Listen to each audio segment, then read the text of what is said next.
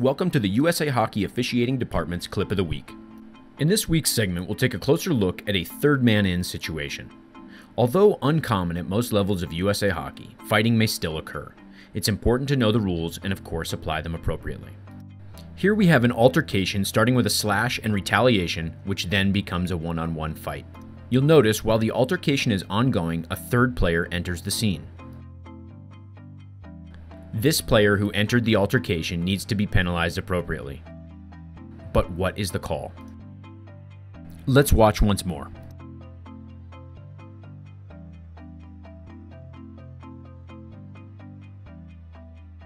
For the appropriate discipline, let's refer to Rule 615 for fighting.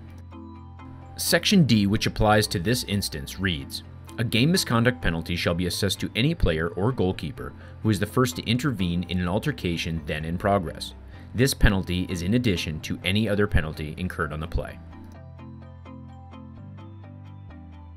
As an official, it's important to protect yourself during such an altercation while paying close attention to the players involved. Fighting or injecting oneself into an altercation has serious consequences under USA Hockey rules. USA Hockey has spelled them out clearly in the verbiage for Rule 615. Enjoy your time on the ice and strive to constantly improve. Thanks for watching. We'll see you next week.